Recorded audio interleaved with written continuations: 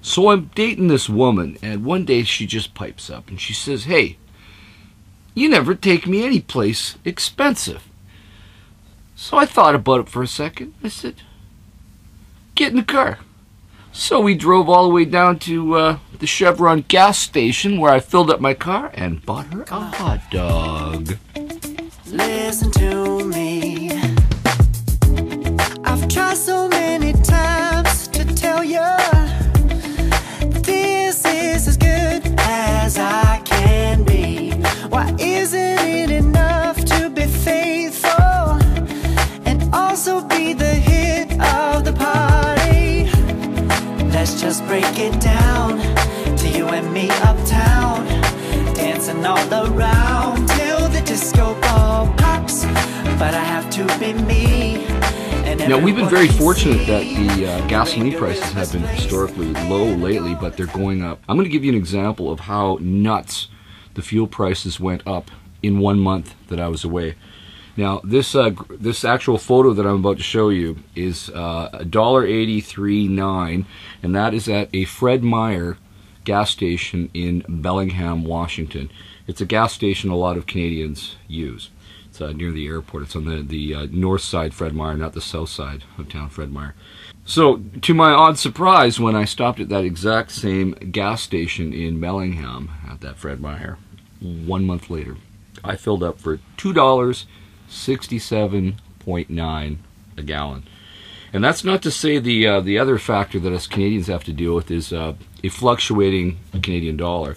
And I believe while I was away, the Canadian dollar had collapsed at least a couple percentage points, which factors in more.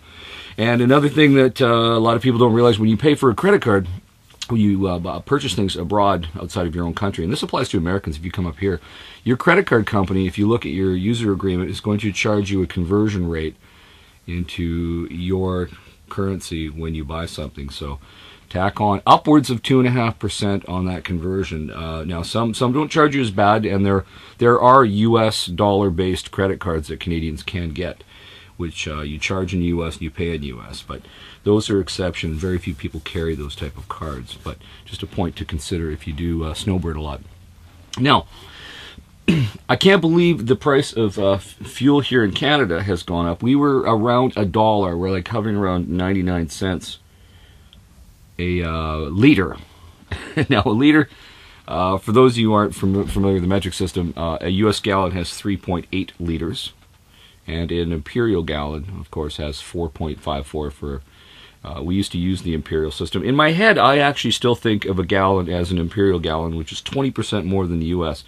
My followers in the United Kingdom obviously are quite familiar with an imperial gallon because it's based on Her Majesty's measurements. I just always thought the imperial gallon was a really nice unit of measurement, being bigger than the American gallon, and of course your car gets more gas mileage.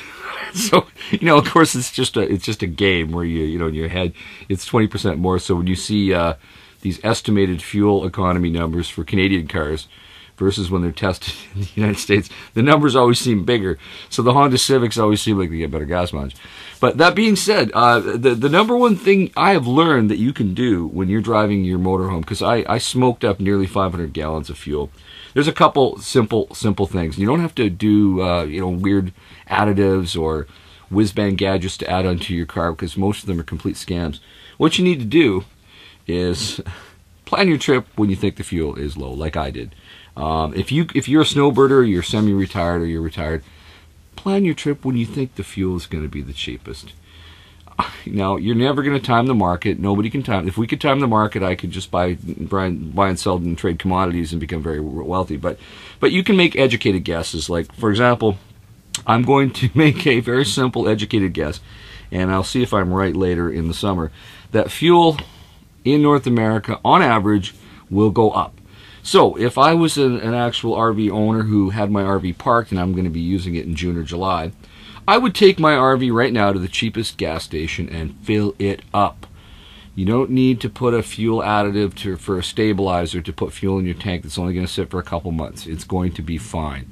Fill it up now, you'll save a few bucks. at least that tank of fuel is going to do you the first 300 miles of your trip and save you something rather than nothing. Now, a lot of these fuel apps that we have, that of course I used some of them when I was on the road. I don't want to push one over the other because that wouldn't be fair, but I found a lot of them aren't always accurate in terms of the numbers. They'll say fuel's at a certain price at a certain location, but it hasn't been updated in a while. But you can do something really, really low tech, and this works for smaller and mid-sized towns. Quite often, when you are exiting in anywhere town America to buy fuel, of course, in an RV, you're going to buy a lot of fuel compared to a car because you have a big tank. When you pull off the freeway, there's always several stations right in that direct vicinity.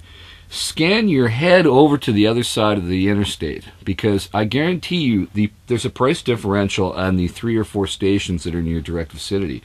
And you just do some rubbernecking and quickly glance over. Hey, if Exxon's 4 cents lower than the truck stop, you go there. And pay cash. Do not try to pay more for a credit charge on your card unless you have no choice, or of course use your credit card if there is no difference between cash prices and the credit price. And like anybody says for any vehicle, the most simplest cost-effective way of getting maximum fuel mileage is driving slower. It's very simple. It's physics.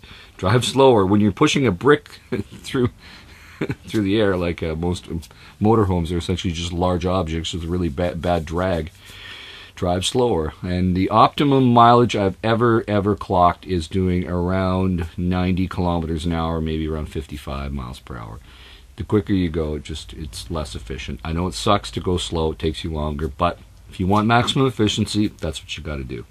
And avoid jackrabbit starts. It's not even so much about your weight. These people who drain all their tanks, it's foolish. 30 gallons of water is going to weigh 300 pounds. Big deal. Your rig weighs, 12, 15, or 20,000 pounds. That 300 pounds is nothing.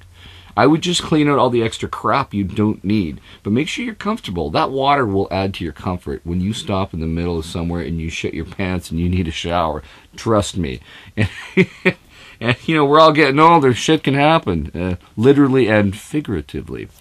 So be comfortable. Enjoy the things like basic necessities like water. It's prudent. And the other simple mechanical thing you can always do is check your air pressure on your 4, 6, 8, or more tires, depending what your rig has. It is cheap. Many of you people have your own compressors or onboard compressors. It's not really going to do much to make sure your tires have maximum rolling efficiency, and that can save you 2 or 4% immediately or more, depending on how low your inflation rate is. So, that being said, folks, keep your wheels on the ground, and if you have any legitimate tips to increase driving efficiency that you can share with the rest of us RVers and future RVers, I welcome you to make those comments below. So, wheels on the ground, stay safe. Never gonna stop, no, no, no, no.